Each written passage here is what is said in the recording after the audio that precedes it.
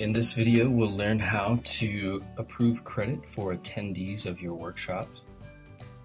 Start by logging into the workshop and event registration database. Once logged in, you'll want to find the My Workshops link at the top. Navigate to the workshop of your choice. On that workshop page, you'll see the title of the workshop, and below that is the roster. If the individual attended the workshop, click the box next to their name to approve their credit. Alternatively, if you uncheck the box, the credit is removed from that individual.